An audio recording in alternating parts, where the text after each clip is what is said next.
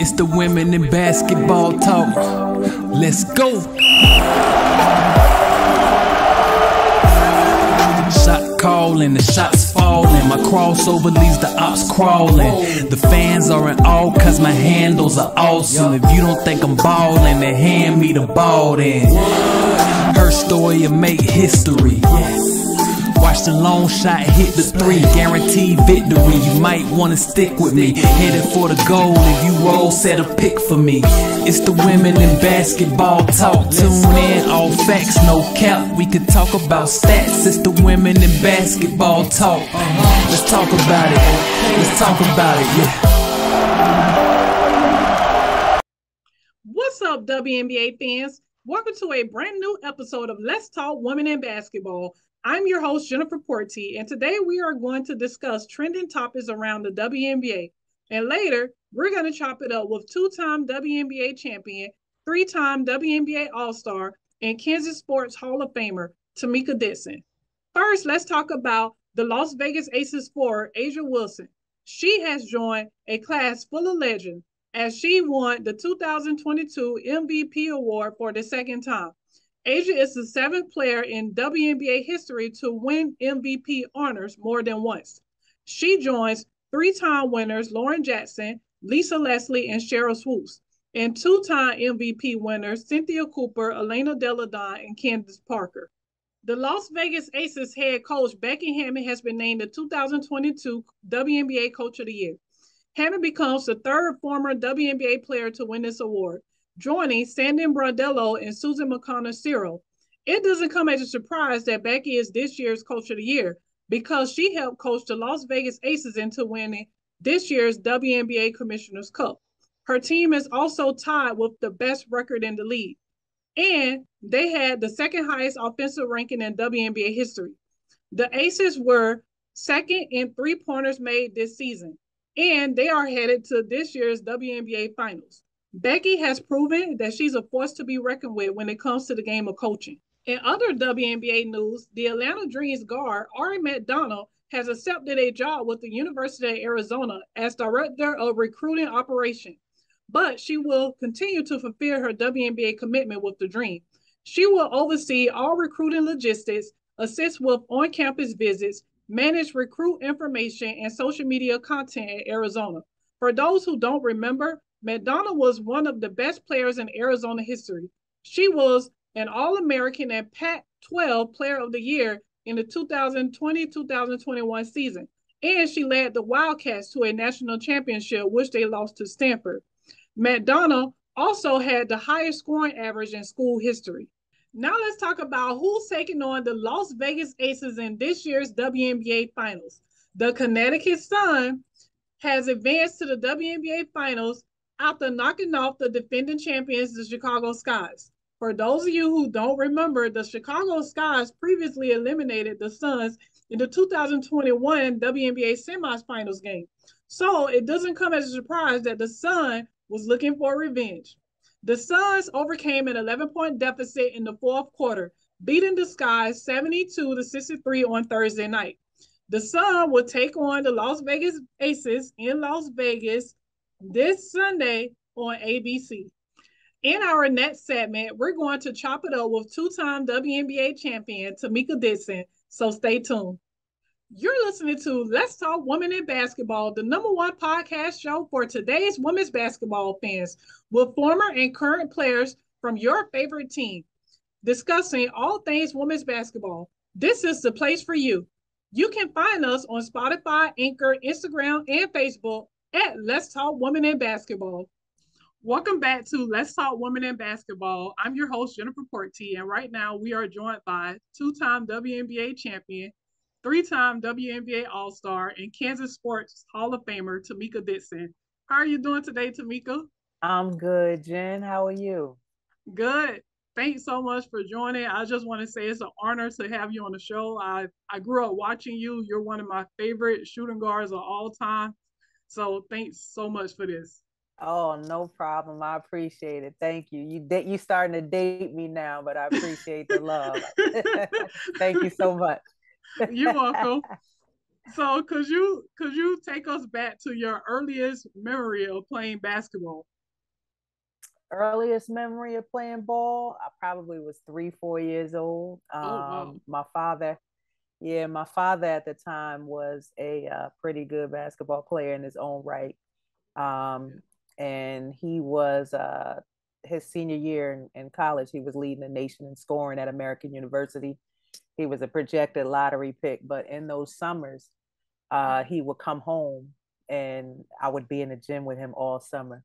So, Oh I wow. got a chance to experience the game very early on, just and his journey, watching his journey and watching Yeah. what he was going through. And that's kind of probably my earliest, memories of the game of basketball. Okay. Did your dad get drafted in the NBA at one Yes, point? yeah, he did. It's an interesting story. He was a projected lottery pick, so he was Mm-hmm. projected to go top 10 in the NBA draft that year or his senior year. And 10 games into his senior season, he tore his ACL. Oh Um, wow. so yeah, so it kind Yeah. of was back then during those times, you tear an ACL, that's kind of like a career ending injury. Yeah. But he was able to fight back. He was drafted to the Cavaliers. He played 2 years in the NBA, and then he was able to go overseas and make some money internationally. Played in Argentina, Italy, and France. Wow. So it's interesting, his story, but it would have been amazing to be able to see what he could have done had he been healthy going into, an NBA, season or NBA career. Definitely. In high school, you won two consecutive state titles and you was MVP for both of those title games. You Right. still managed to become honor roll student. For those student athletes who are out here watching, how are you able to manage being a successful student as well as a dominated athlete? I think for me, I was very focused. I remember, not immediately though. Yeah. It took some time. I remember my sophomore year in high school, we had moved from the as a small town called Westfield, which is actually where I reside now. And we moved to Linden, where I finished my high school career at. And I was trying to figure myself out, Mm-hmm. because I had grown up in a town all my life. So I knew everybody in that town. And to go, start my sophomore year out in high school, not knowing anybody in a new town. And, so it was a little different for me. So um, initially my sophomore year, I struggled a little bit because I was kind of trying to find my friends, find where I belong in that town, in that city. Um, and I remember basketball kind of was my saving grace because I had met some players on the team early on, and I had built a bond with some of the guys that would play down at the park right down the street from my house. And Uh-huh. so that was kind of like my saving grace. So I didn't want to leave that park. I Yeah. stayed at that park all the time. So my sophomore year in high school, my grades kind of suffered a little bit. Uh-huh. Uh, but my father, he kind of told me, you gotta figure out what you want to do, and in figuring out what you want to do, you're gonna either focus on your studies or I'm gonna take the game of basketball away from you. And that was my sophomore year in high school. Oh So wow. once So you once he gave me that ultimatum, I was like, I better pick it up. And from yeah, from that, because he knew that was the one thing that would that would keep you you know would going. yeah, Yep. it would destroy me if he took the game away. So Yeah. once he did that and gave me that ultimatum, it was kind of like I was good with that, and I was an honor roll student from that moment on. Wow, that's amazing. Yeah, You had 300 recruitment letters. What made you yeah. decide to go to University of Kansas? It's That's an interesting story too. I was a bit of a Black Panther back then. so I kind of said that and I had the heavy hitters like recruited me to Tennessee's, the Connecticut's, all the heavy hitters, but I wanted to play for a Black coach. So all the five coaches the five college visits, campus visits that I took were all Black coaches. Wow. And yeah, the University of Kansas had one of the best, which was Marion Washington at the time. She had a 37-year college coaching career at the University of Kansas. And at the time she was, one of her and Coach Stringer were like probably the two premier Black coaches at the time. And that was the reason. I mean, she stood out, to me, as all the coaches at the time did. But we just created a unique bond very early on. She came to my house and had a home visit, and the experience and just the connection that she created with my family.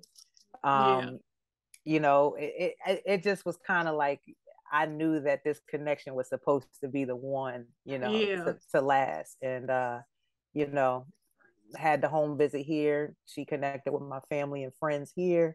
And then I flew out to Kansas, and the connection that I had with the team and, just the environment, the atmosphere.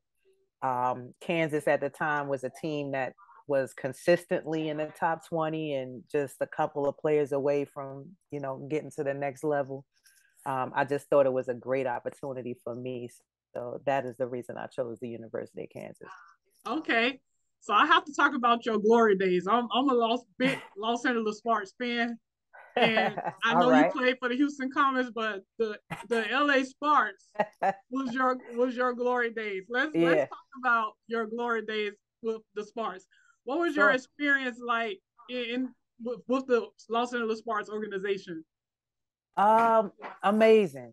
It was amazing. I to have an opportunity to be a part. Excuse me, I'm sorry. Okay. To have an opportunity to be a part of an organization that the ambiance, if you start with the Lakers, and just having that connection with Dr. Buss and being a part of that whole thing, and just an amazing experience. I mean, you guys was dominating. You guys had Lisa Leslie, Delisha Milton-Jones, Nikki Teasley, Natasha Byers. Oh my gosh, that whole squad. Like, I was in front of the TV every game, just anxiously waiting to see what you guys are gonna do next. I mean, those were probably one of the best times of your life, probably. Yeah, it definitely was. It was an amazing time. It was a sisterhood. We created a bond. I mean, the things that we were able to accomplish as a team, just incredible, just amazing.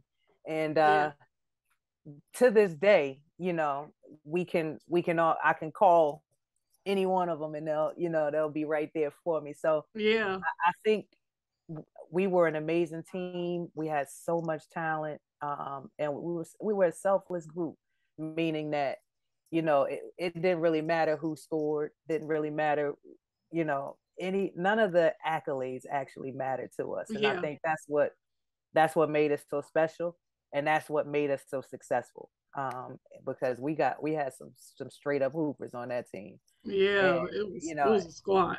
Any given year you have 3 or 4 all-stars on that team. It's like we were competing for an all-star spot within our team. So it was an amazing group of women, and I'm just so happy that I was and blessed to be a part of that that organization with those women. Let's talk about the evolution of the WNBA. How has the WNBA changed since your playing days? I think it's been an evolution. Obviously, I think when you have a league, and when we started the league in '97, there was minimal exposure to women's basketball, really. Especially at the professional level, there was no exposure in the United States to professional women actually playing. So today's professional athlete in the WNBA has actually grown up watching, or having the opportunity to watch women play professionally, and I think that's actually helped the advancement of the game. Yeah. But I think the evolution of the game is growing tremendously. I think the women, are getting better because they're playing at younger ages. Yeah. They're exposed to, a lot of better training, better everything, because they're doing it at a younger age. And that's just showing later on in life for them, as they excel and as they grow in the sport.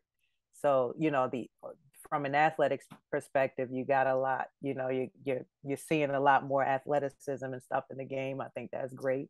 But then on the business side, it's also growing. Yeah. There are changes to the collective bargaining agreements, and Mm-hmm. the more ownership that's really, really buying into the women's game and putting their dollars, where it makes sense. And really bolstering, and you look at somebody like the Las Vegas Aces, with the ownership that they have and the buy-in that he's created over there, and you get excited about where the game is going. But yeah, I love where it's going. The direction that it's going is awesome. Yeah. Mm-hmm. Also, I wanted to ask, what is your proudest accomplishment? Proudest accomplishment? You mean It could basketball wise, be or off the court or on the court. It can be either or. um Yeah.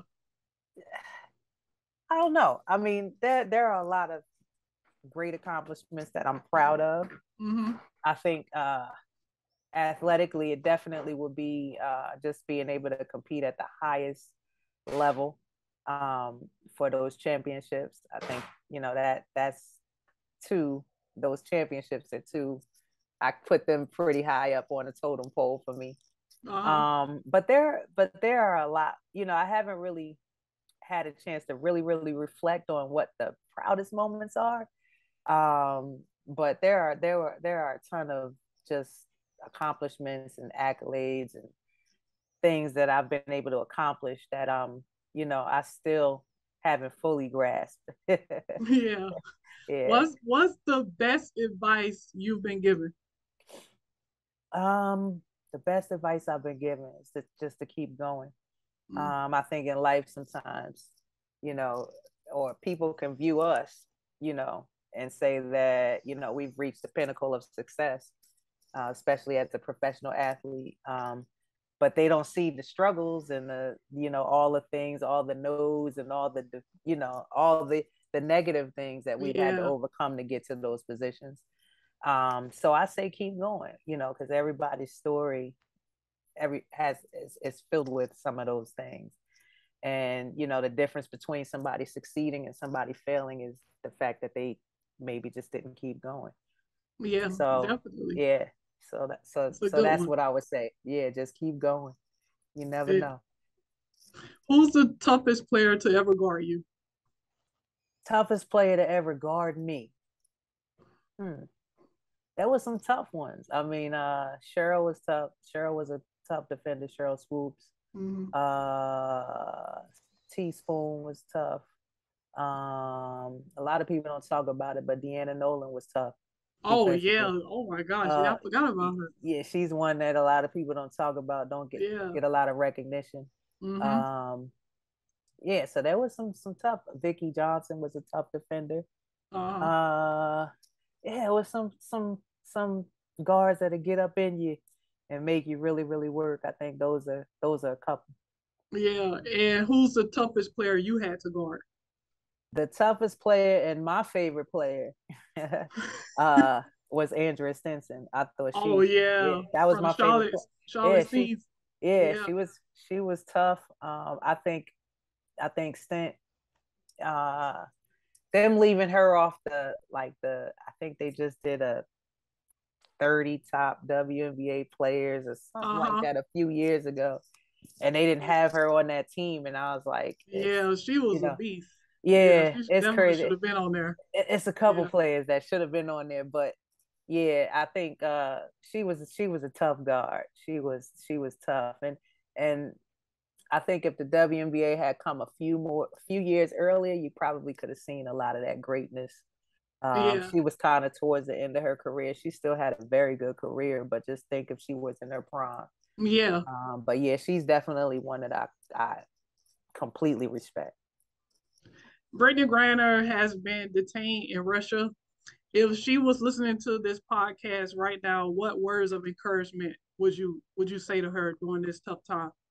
Oh man, it's tough. And you know, there's a little bit of a backstory because BG is actually playing for the club that I played for over in Russia. Delisha Milton Jones, we were over there together. Wow. Playing on that club team. So I have kind of like an inside perspective on some of the things that are happening over there.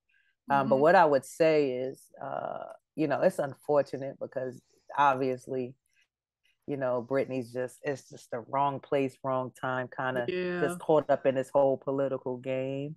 Mm-hmm. And it's unfortunate that, her life is the one that's being dangled, Yeah. for this. So if she was listening to me, I would say remain strong, stay in prayer. Yeah. And we're all pulling for her, Mm-hmm. to, somehow, some way for the United States to make an offer or do what they got to do to get her home because we miss her. Yes, definitely. Um, I also wanted to know what is your biggest fear and why?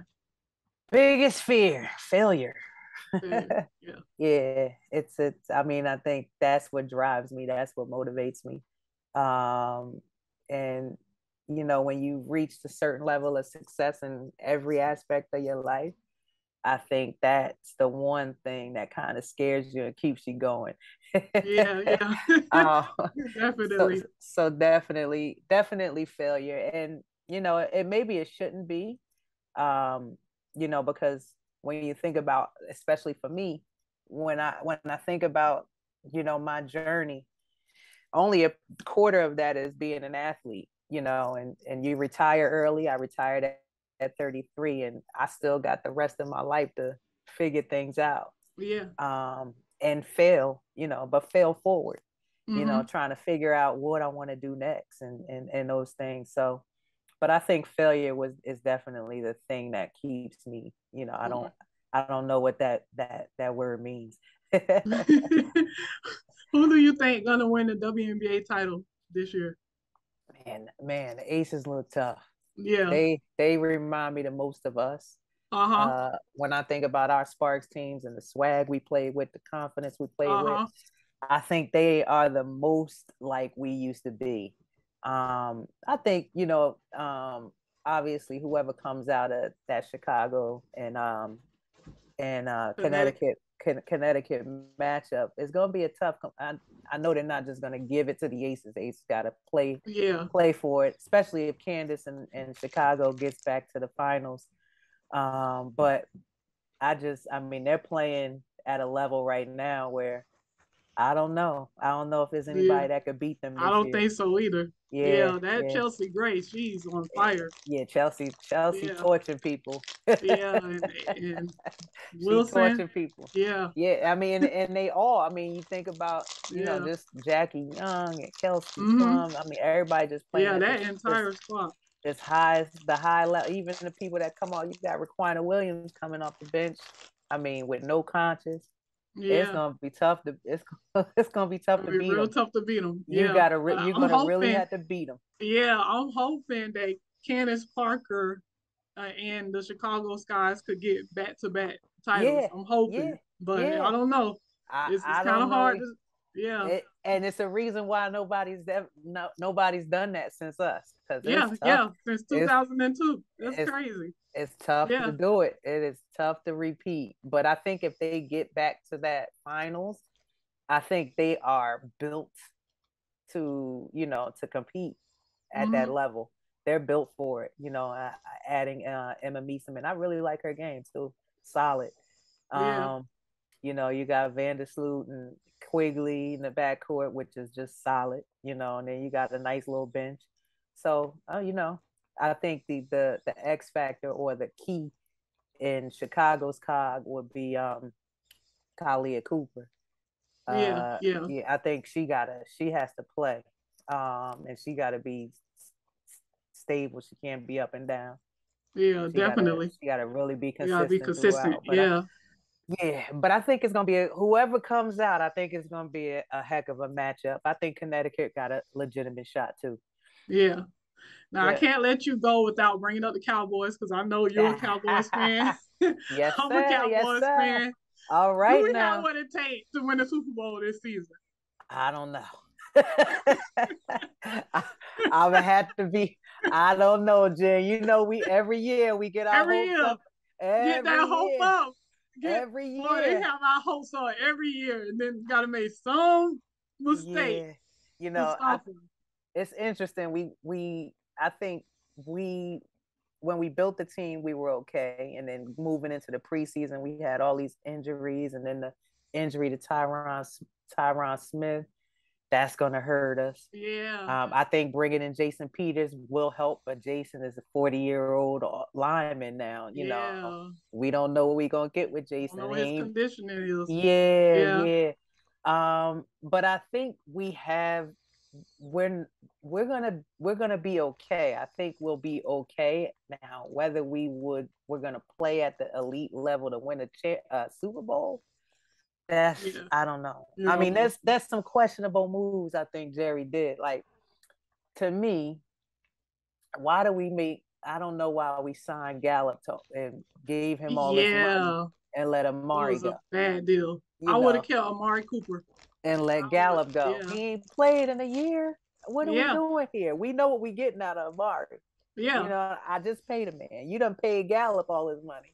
I don't know. I think I don't know. But CeeDee Lamb gonna have to come play this year too. Yeah, he definitely have to come play. This gotta be his year.